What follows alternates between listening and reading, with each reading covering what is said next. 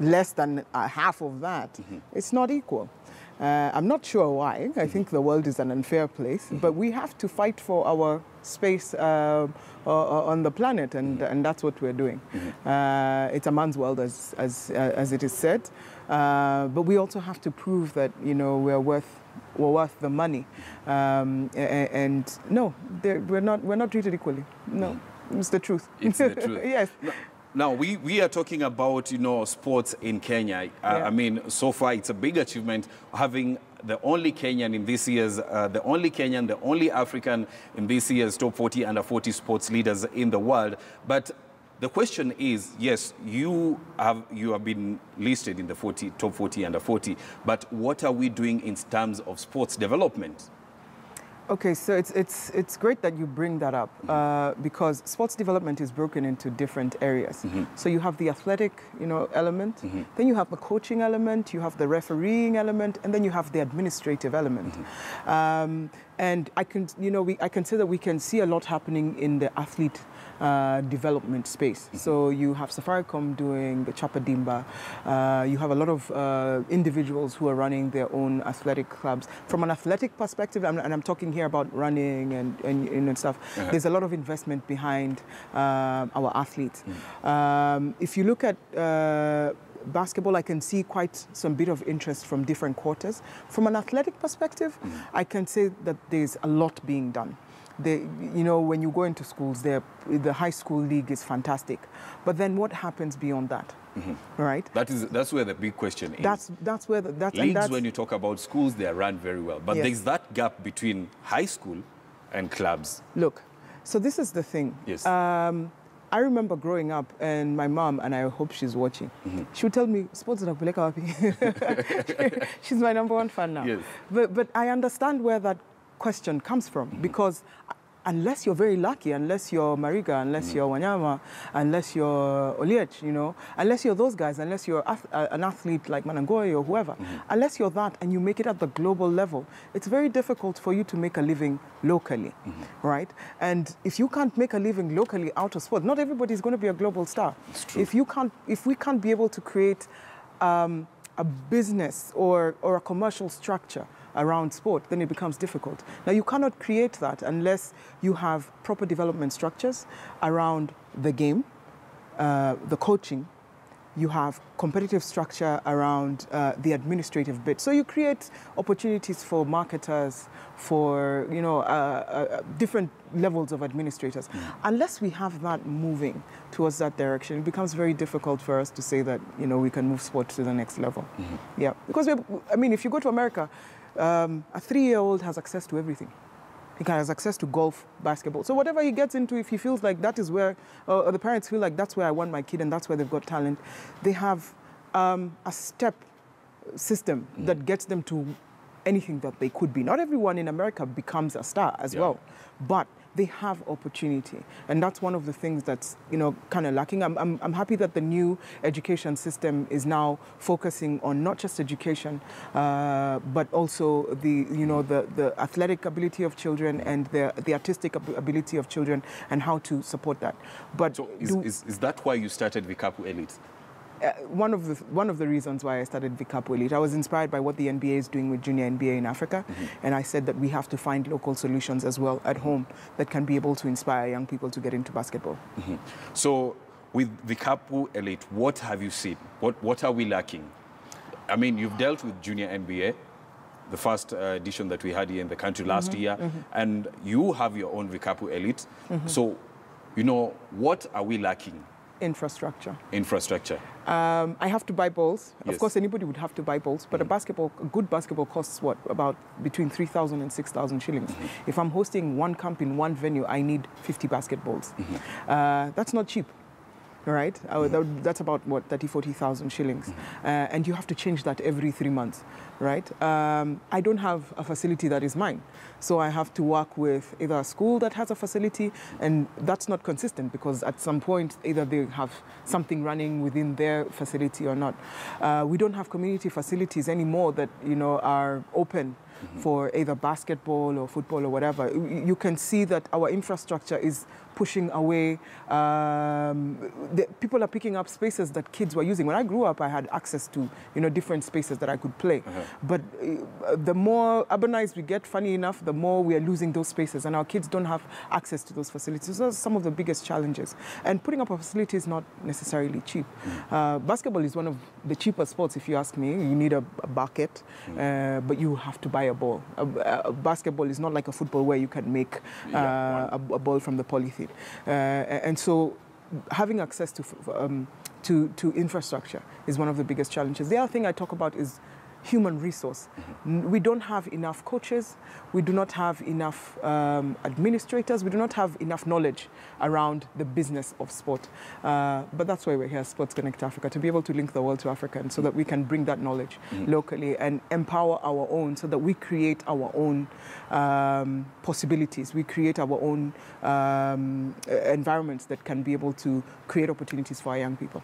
Speaking of linking the world to Africa, we talk about junior NBA. Kenya was privileged to be among the countries where we had that, and you are the one who spearheaded that. How was the first edition? First edition was fantastic. So the junior NBA is 30 schools, and it's run literally like the NBA. So you have a league where you have kids between the age of 10 to 14.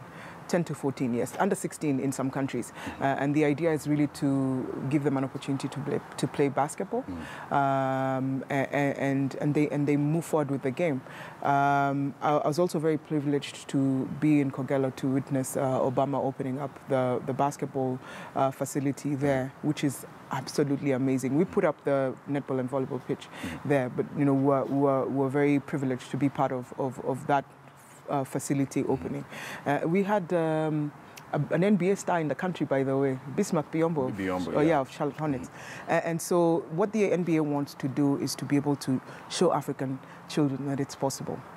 And they bring in, all these stars from the NBA to be able to connect with them. And we're lucky as Kenya to be part of that exciting experience to bring that to our children. Earlier on last week, you were in Kogelo where Obama was launching, the basketball court that was made there. But you told me it's not only about the basketball.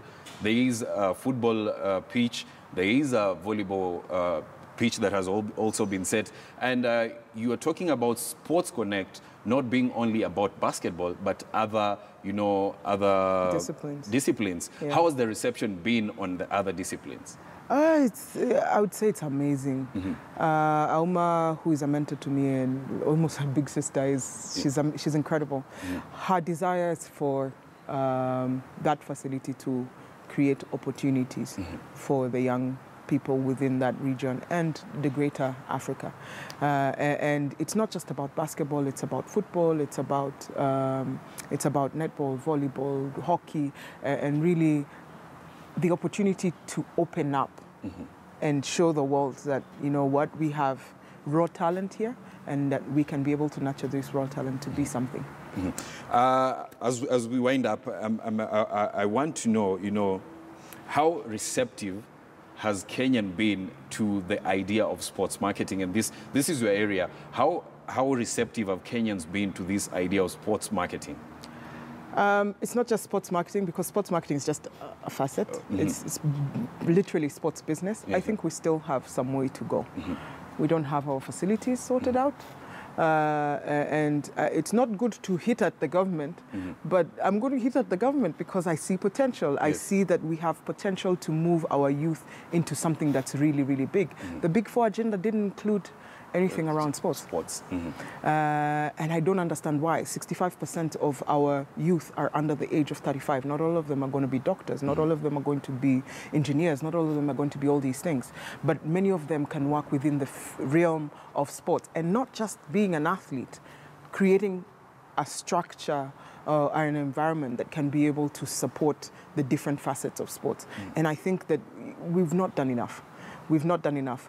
But it's also because we probably don't understand. And so I'm willing and happy and able to be able to create, to have those relationships, to build those relationships so that we can be able to do more for our young people and for our nation, Kenya. I've seen you talk about sports tourism in different forums here in Nairobi. And do you think we're doing enough when it comes to sports tourism? Yeah, we have fantastic events that happen. The Stanchard Marathon is bringing people, Lower Marathon is bringing people. There's always opportunity to do more. I think that as initially, just to start with, our nation is known for tourism and we're known for sport.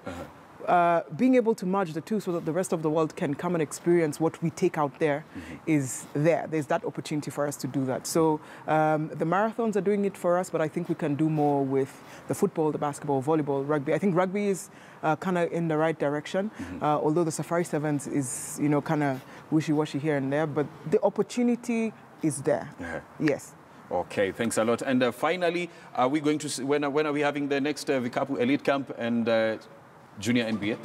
Junior NBA is coming in August, end of August. Yes. We start the league, and then Vikapu Elite is starting in the next week and a half. So find us Sports Connect Africa on Google. All our details are there. Anybody who would like to reach me can reach me on c.mumbo@sportsconnectafrica.com. Of course, we'll be looking forward to seeing how the next Vikapu Elite Camp, goes on. That is the next 1.5 weeks. And Junior NBA coming up in September. We have the training of trainers end of August, but the tip-off is in September. Tip-off in September. And you say this year probably not in Nairobi alone. I can't comment on that just yet, but I can tell you that the plan is for sure to get the NBA for the kids to have access to the NBA all over Kenya. Okay. Yeah. Thanks a lot for finding time to come here, and I appreciate it. And of course, congratulations for being named among the top 40 under 40 sports leaders in the world, the only African to make that list. Of course, the CEO and founder of Sports Connect Africa, that is Cynthia Mumbo. She has been talking to us about her journey, how she got to where she is right now, and she is making moves, big moves in sports in the world. Cynthia Mumbo, the CEO and founder, Sports Connect Africa. So.